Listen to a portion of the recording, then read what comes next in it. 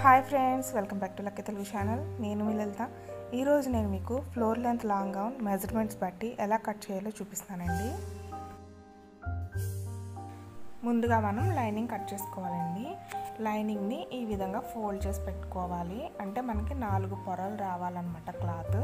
Folding ఎప్పుడు కూడా మన వైపు ఉండేటట్టు చూసుకోవాలండి. వీడియోలో చూస్తున్నారు కదా, ఈ విధంగా ఫోల్డ్ చేసి పెట్టుకోవాలి.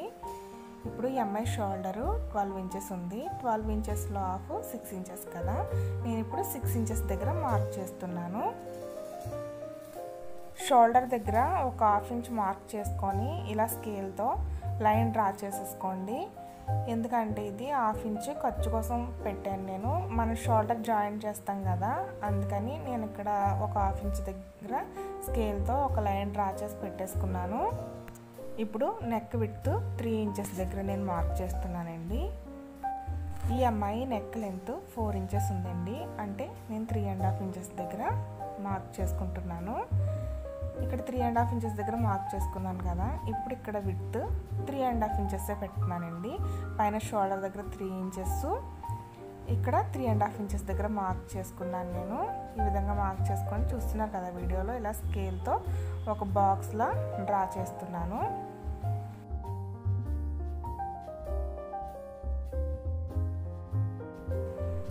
నేను ఇక్కడ 1 ఇంచ్ దగ్గర మార్క్ చేస్తున్నాను. ఈ మార్క్ చేసుకున్న దాన్ని బట్టి మనం నెక్ రౌండ్ డ్రా చేసుకోవాలండి. వీడియోలో చూస్తున్నారు కదా, ఈ విధంగా నెక్ రౌండ్ డ్రా చేసుకుంటే మనకి కరెక్ట్గా వస్తుంది. ఇప్పుడు నేను చంకలోతుకి మార్క్ చేస్తున్నానండి. మనం షోల్డర్ ఎంతైతే పెట్టుకున్నామో చంకలోతుకి కూడా అంతే పెట్టుకోవాలి. షోల్డర్ 6 ఇంచెస్ కదా మనం పెట్టుకున్నాం, అంటే ఇక్కడ మనం 5.5 ఇంచెస్ దగ్గర మార్క్ చేసుకోవాలి. ఎందుకంటే మనం స్టిచ్ చేసిన తర్వాత అది 6 ఇంచెస్ అవుతుందండి. పైన షోల్డర్ దగ్గర 6 ఇంచెస్ పెట్టాం కదండి, ఇక్కడ చంకలోతు దగ్గర ఒక మార్క్ చేసుకున్నాం కదా, అక్కడ 6.5 ఇంచెస్ పెట్టుకోవాలి విడ్త్. ఈ విధంగా ఒక బాక్స్లా గీసుకోవాలండి.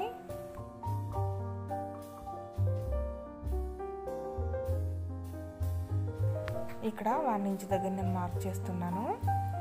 ఈ మార్క్ని బట్టి చంక రౌండ్ కూడా తీసానండి. వీడియోలో చూస్తున్నా కదా, అప్పుడు మనకి కరెక్ట్గా వచ్చేస్తుంది రౌండ్.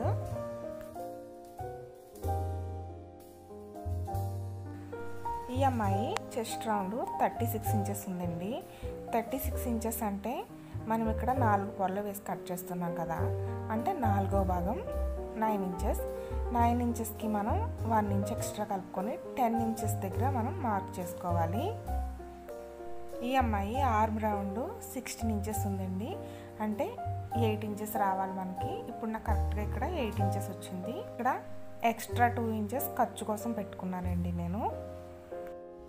ఈ అమ్మాయి వేస్ట్ లెంత్ 13 ఇంచెస్ ఉందండి.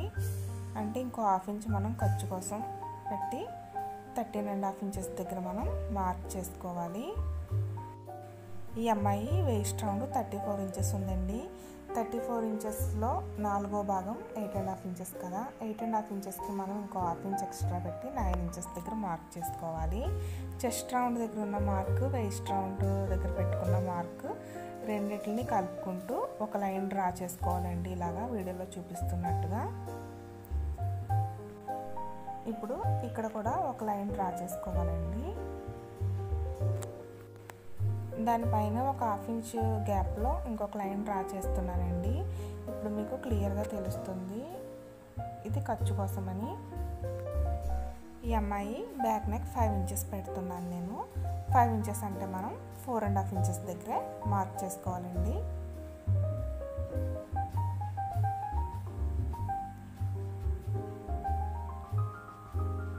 ఈ మార్క్ని కలుపుకుంటూ ఒక బాక్స్ డ్రా చేసుకోవాలి.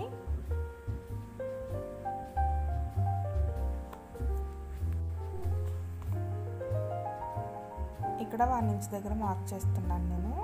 ఈ 1 ఇంచ్ దగ్గర మార్క్ చేసుకున్న దాన్ని కలుపుకుంటూ నెక్ రౌండ్ డ్రా చేస్తున్నానండి. ఇప్పుడు మనకి బ్యాక్ నెక్ వచ్చేసింది. మెజర్మెంట్స్ అన్నీ కరెక్ట్గా ఉన్నాయో లేదో మళ్ళీ ఒకసారి చూసుకొని కట్ చేసుకోవాలండి.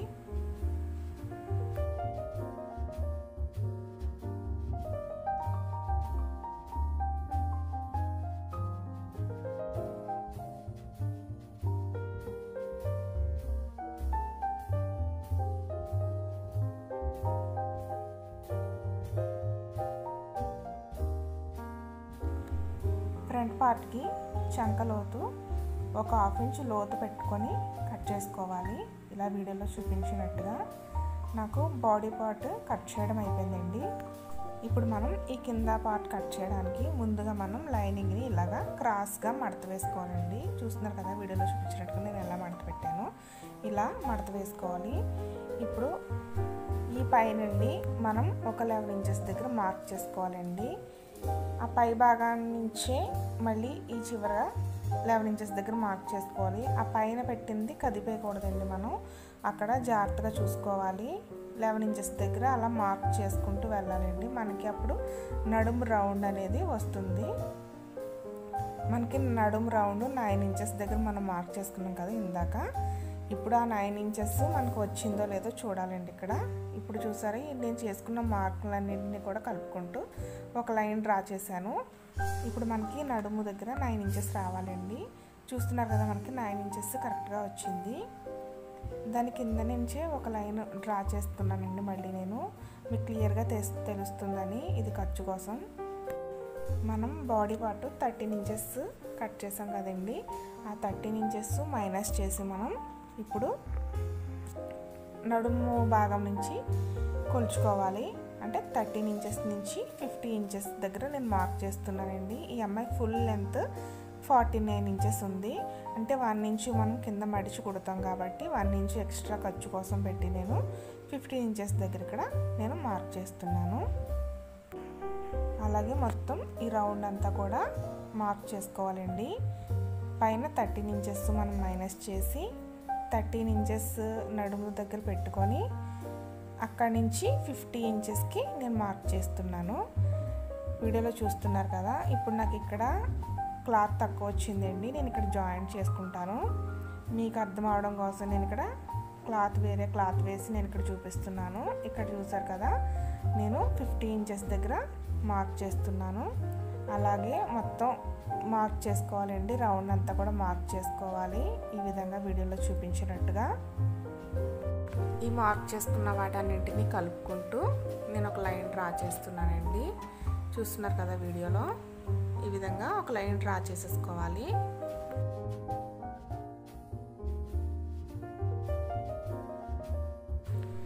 ఇప్పుడు నేను కట్ చేసేస్తున్నానండి.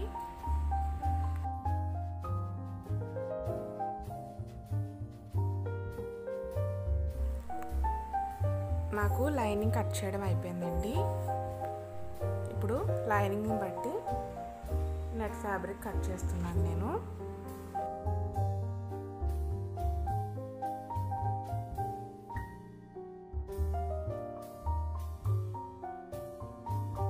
ఇప్పుడు నేను హ్యాండ్స్ కట్ చేస్తున్నానండి. ఈ అమ్మాయి హ్యాండ్ లెంత్ 10.5 ఇంచెస్ ఉంది. అంటే మనం ఒక 1/2 ఇంచ్ ఎక్స్ట్రా కలుపుకొని 11 ఇంచెస్ దగ్గర మార్క్ చేసుకోవాలి. ఈ అమ్మాయి హ్యాండ్ రౌండ్ 10 ఇంచెస్ ఉందండి. 10 ఇంచెస్లో సగం 5 ఇంచెస్ కదా, నేను ఇక్కడ 5 ఇంచెస్ దగ్గర మార్క్ చేశాను. ఇక్కడ మార్క్ చేసిన దగ్గర నుంచి 8 ఇంచెస్ ఒక మార్క్ చేసుకున్నాను నేను. ఇది ఎందుకు అంటే మనం ఆర్మ్ రౌండ్ తీస్తాం కదండి, ఇక్కడ నుంచి ఆ డౌన్ కోసం. హ్యాండ్ లెంత్ 11 ఇంచెస్ అని చెప్పాను కదండి. ఈ 11 ఇంచెస్కి 1 ఇంచ్ ఎక్స్ట్రా కలుపుకోవాలి అని చెప్పడం మర్చిపోయాను. ఈ 1 ఇంచ్ ఎందుకంటే కింద మడిచి కుడతాం కదా పట్టి, అదండి. ఈ అమ్మాయి ఆర్మ్ రౌండ్ 16 ఇంచెస్ ఉంది కదండి. 16 ఇంచెస్లో సగం 8 ఇంచెస్ దగ్గర నేను ఇక్కడ మార్క్ చేసుకుంటున్నాను. ఇప్పుడు హ్యాండ్ రౌండ్ ఇక్కడ 5 ఇంచెస్ దగ్గర మనం మార్క్ చేసాం కదా, ఈ 8 ఇంచెస్ దగ్గర చేసిన మార్క్ని కలుపుకుంటూ ఒక లైన్ డ్రా చేసుకున్నానండి. ఇక్కడ ఆర్మ్ రౌండ్ ఉంది కదా, చూస్తున్నారు కదా, ఇది ఆర్మ్ రౌండ్ గీస్తున్నాను నేను. హ్యాండ్ షేప్ అండి ఇది. హ్యాండ్కి కూడా నేను 2 ఇంచెస్ ఖర్చు కోసం పెట్టుకొని ఇలా డ్రా చేసుకున్నాను ఒక లైను. చూస్తున్నారు కదా, హ్యాండ్ డ్రా చేయడం నాకు అయిపోయింది మొత్తం. ఇప్పుడు నేను కట్ చేస్తున్నానండి.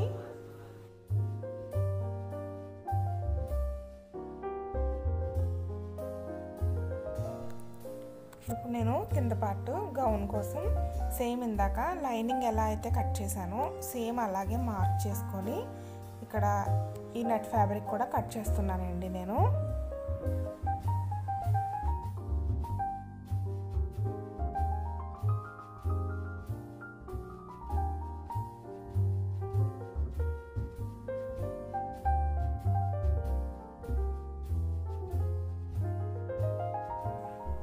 ఇక్కడ చిన్న జాయింట్ పడుతుందండి.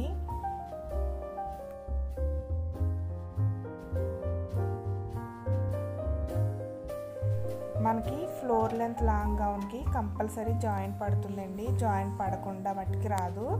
లైనింగ్కి జాయింట్ పడుతుందని చెప్పాను కదా, నేను ఇది స్టిచ్ చేసినప్పుడు వీడియో తీసానండి. ఆ వీడియో మిస్ అయిపోయింది, అందుకని నేను అది చూపించలేకపోతున్నాను.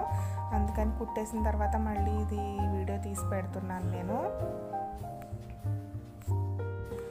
అలాగే నెట్ ఫ్యాబ్రిక్ కూడా జాయింట్ పడుతుంది కదండి చిన్నగా, దాన్ని కూడా నేను స్టిచ్ చేస్తాను. చూస్తున్నారు కదా, ఈ విధంగా ఇలా స్టిచ్ చేసేసుకోవాలి మనం. ఇంతే ఫ్రెండ్స్, చాలా ఈజీగా floor length long gown cut చేసుకోవచ్చండి. మెజర్మెంట్స్ బట్టి ఎలా కట్ చేయాలో నేను చెప్పే విధానం మీకు నచ్చే ఉంటుందని నేను అనుకుంటున్నానండి. మీకు అర్థమైందని కూడా అనుకుంటున్నాను. ఒకవేళ మీకు నా వీడియో నచ్చినట్లయితే నా ఛానల్ ప్లీజ్ సబ్స్క్రైబ్ చేసుకోండి. అలాగే పక్కనే ఉన్న బెల్ ఐకాన్ ప్రెస్ చేయండి. ఇలా ప్రెస్ చేయడం వల్ల నేను అప్లోడ్ చేసిన వీడియోస్ అన్నీ మీకు వస్తాయి. అలాగే లైక్ చేయడం, షేర్ చేయడం కూడా మర్చిపోవద్దండి. Thank you for watching.